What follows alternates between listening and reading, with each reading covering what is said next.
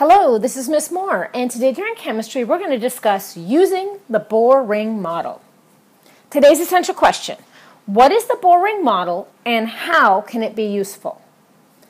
Please make sure you remember to answer the essential question as part of your summary. For today's lecture, you should have your periodic table handy. Okay, so the Bohr ring model. Niels Bohr came up with this model of the atom in 1913. We will discuss later how Bohr came up with this model, but for now, just know that this guy named Bohr came up with this particular model. He proposed that the nucleus is at the center of the atom and that the electrons orbit or circle the nucleus in an organized pattern. And we'll spend the next couple of slides talking about this organized pattern. So, in Bohr's model, a certain number of electrons can orbit or circle the nucleus at a certain distance from the nucleus. Energy levels. That particular distance we just wrote down, the electron's orbit from the nucleus, is called an energy level or a shell. And the electrons, which in our little diagram below are labeled as the blue dots. So the electrons closest to the nucleus are in what we call energy level 1. So this, the white in the middle labeled is the nucleus. The yellow ring here is energy level 1. And then those are the electrons. And important, very important, energy level 1 can hold 2 electrons. The electrons that are a bit further from the nucleus are in energy level 2. So in our model down below, the green here is energy level or shell 2. And as you can see, they are further away than the yellow, in this case, energy level 1. And energy level 2 can hold 8 electrons.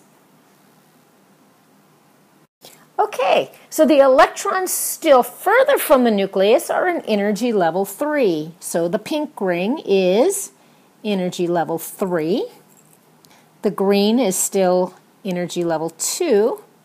And the yellow, in this case, is energy level 1. What you should note here is that as the numbers get bigger, so 1, 2, 3, the electrons, their orbits, their energy level, their shell is farther and farther from the nucleus. Okay, and energy level 3 can hold up to 18 electrons. Okay, last point about energy levels and in general Bohr ring model before we move on to more specifics is that Bohr's model of the atom is not really how the atom is set up. However, it's actually a very useful model. And that's actually part of your essential question. So as we're going through the rest of the lecture, think about how is this model useful? What can we do with it? Okay, another term that we're going to be using a lot throughout this first semester is valence electrons.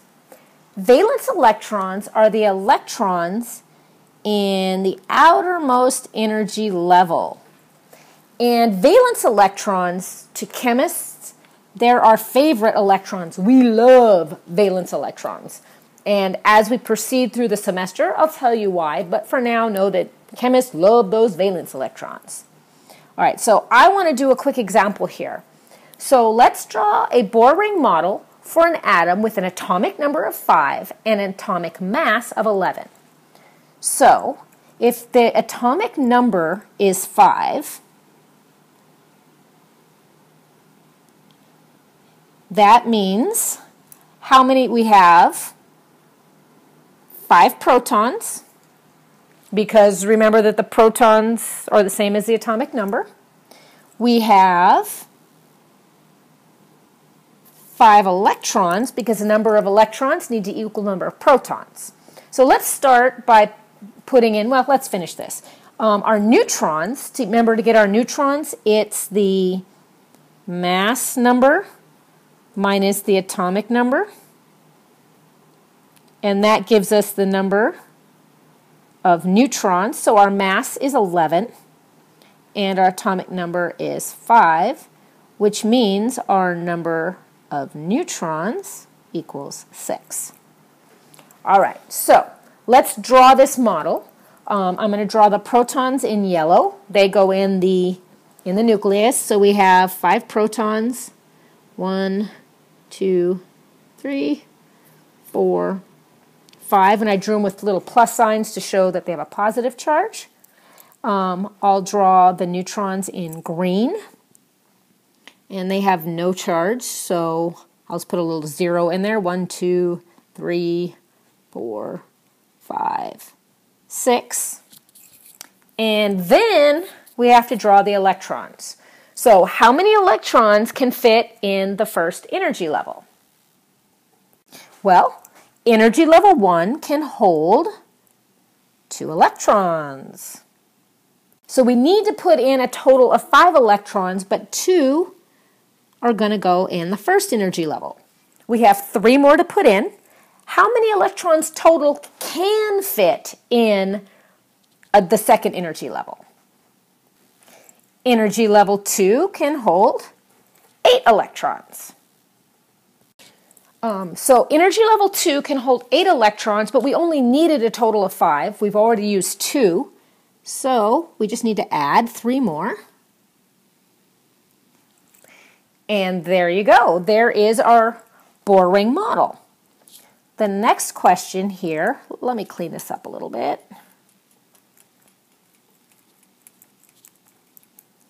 The next question here is, how many valence electrons does this atom have? Well, valence electrons are the electrons in the outermost energy level. The outermost energy level is the one farthest from the nucleus that has electrons in it, and that, in this case, it's the green one, or energy level 2. So, and there are 1, 2, 3 electrons. So this particular atom has 3 valence electrons. All right, and then last topic for today is talking about ions, really quickly, or charged atoms. This is a topic we're going to spend a lot of time on in future. So this one's just an introduction. So an ion is an atom with a charge. Remember that atoms don't normally have a charge, right? They have the same number of protons and electrons, so there's no charge. But an ion is an atom with a charge. How does that happen?